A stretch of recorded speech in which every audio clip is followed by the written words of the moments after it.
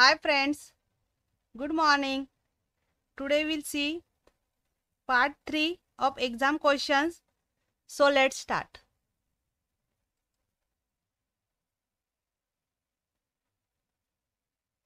In this question, the data is in JSON format. So to store JSON data, we can use DynamoDB. So answer for this question is C.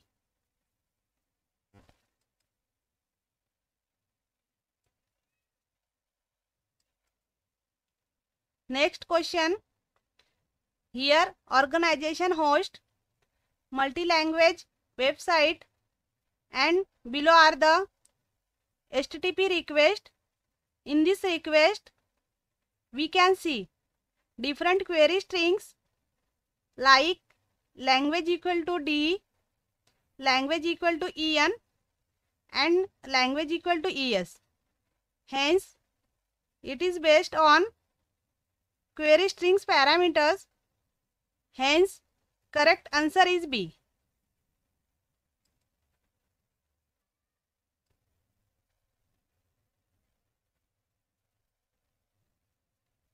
Next question. Here this is new application. We have no projection of traffic. So to optimize storage class automatically, we can use S3 intelligent tiering. So answer is C.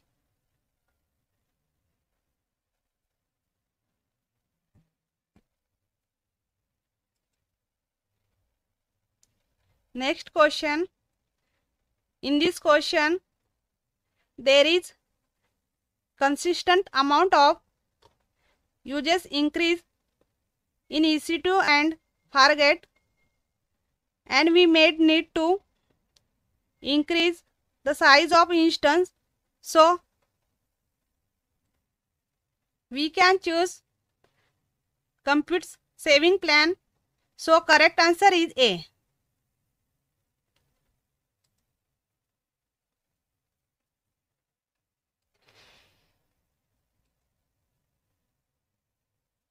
Next question.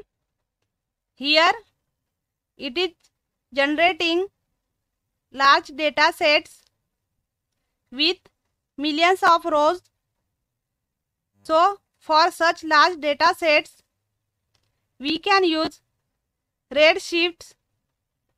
So answer for this question is A.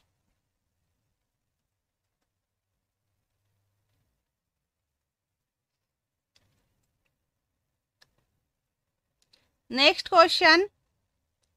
Here application need a data store for session data.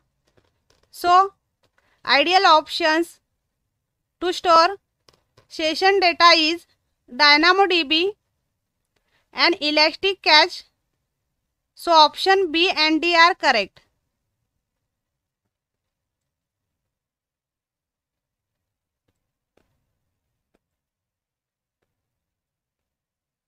Next question. Here we need to avoid data loss. So to avoid data loss, we can enable versioning in S3. So option B is correct.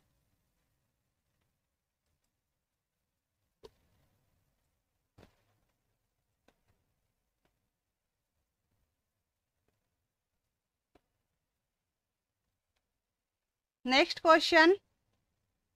Here application need relational data store and ability to have 4 read replicas.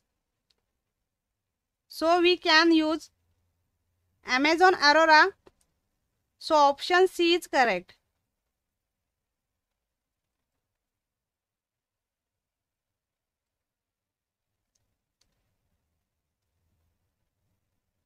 Next question.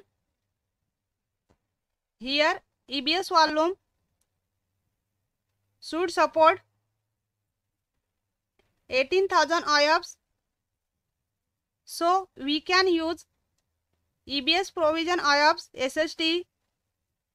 So option A is correct.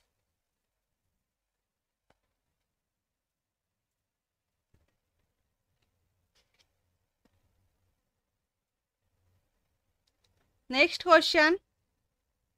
In this question, developers intend to keep logs for a month for troubleshooting purpose and subsequently purge the logs so we can enable life cycle rule on S3. So answer B is correct.